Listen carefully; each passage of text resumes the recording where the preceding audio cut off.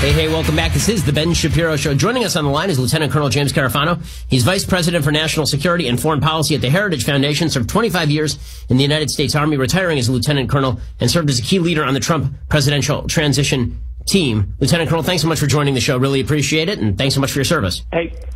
Great to be with you.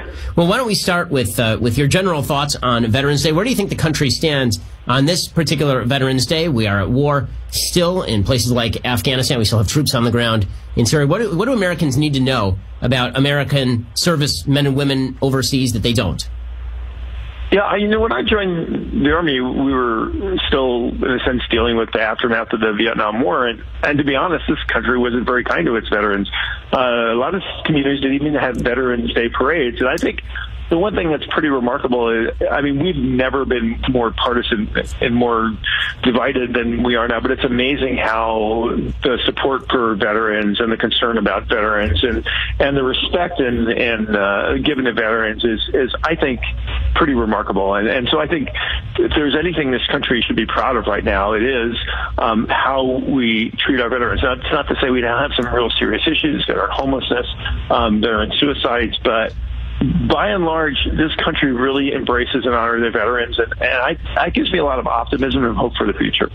Well, let me ask you about the situation with America's military today. So President Obama obviously slashed the military dramatically. We're still fighting back from that. What's America's military readiness like this Veterans Day? Well, that's a really interesting question. One of the things that we do at the Heritage Foundation is every year we put out a report that grades the military in a nonpartisan, objective way. We grade them the same way every year, and we measure whether the military essentially is getting better or worse. And we've been doing this for 6 years now, so our data spans both the Obama and the Trump administration. And there has been, I think, a pretty remarkable shift. Under President Trump's leadership, we have invested a lot more in readiness. That clearly reflects in the capabilities of the military. The other thing that's really interesting is what this report looks at is not just the military capabilities, but also what our friends and allies bring to the table, places where we would have to operate with others. And remarkably, our alliances are stronger and more supportive of the U.S. military now than they are when Trump took office. I think that's a pretty remarkable outcome that I don't know a lot of people really appreciate. Well, let's talk for a second about the men and women who are currently serving in the United States military. So the media tend to have this very odd view of the United States military that almost as though the draft is still occurring, as though the only people who are joining up in the United States military are people who couldn't avoid it by going to college, as though the military is populated entirely by people who are impoverished and looking for a scholarship. But how does the U.S. military actually break down in terms of its constituency? Well, that's really different than it was when I came in the military in the 1970s. We actually still had a draft. We have an all-volunteer military. And it's not just that people volunteer for the military. Is you actually have to compete to get in the military. Actually, 70% of the youth age population that would be eligible for military service isn't qualified to serve. And that's because they've got a drug condition, they don't have a high school graduation, they've got some other disqualifying characteristic, they're overweight, they're out of shape. So only 30% of the youth are actually eligible to serve, and those people are the same kind of employees that everybody else wants. So the fact that we've been able to recruit and retain this really high quality force is really remarkable. Less than half of 1% of the American population serves in the military today. So there's very few defending and protecting an awful lot of us. Well, looking forward to the future of America's foreign policy and the future of the American military, what do you make of the gaps in American public life about this right now? President Trump obviously is very pro-military.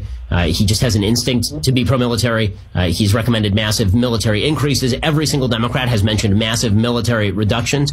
They've talked about undermining key alliances with some of our allies while simultaneously outsourcing foreign policy to international institutions. Where do things stand right now in terms of American foreign policy and the military going into 2020?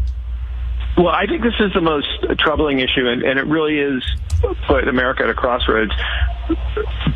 defense used to be one of the few things that was relatively bipartisan. So, for example, every year we do something called the National Defense Authorization Act that authorizes, all kinds of military activities and programs. We passed one of those every year for over 50 years. This year it's in danger of not passing because it's simply because of a partisan divide. I mean, we don't have a budget for the Defense Department. It's a continuing resolution. So what we have seen, and this really started under President Obama, it's not a Republican Democrat thing, it's just the reality of what's going on. The Democrats have decided to treat defense just like any other political issue.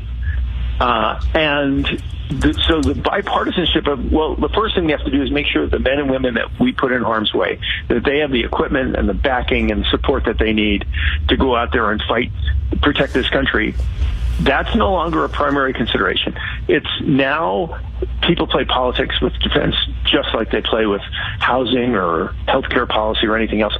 That's troubling to me. I don't think that can endure. If that's a message, I think the American people have to decide whether they want politics like that to continue. And I think that's something that will be on the ballot in 2020. Lieutenant Colonel James Carafano, Vice President for National Security and Foreign Policy at the Heritage Foundation.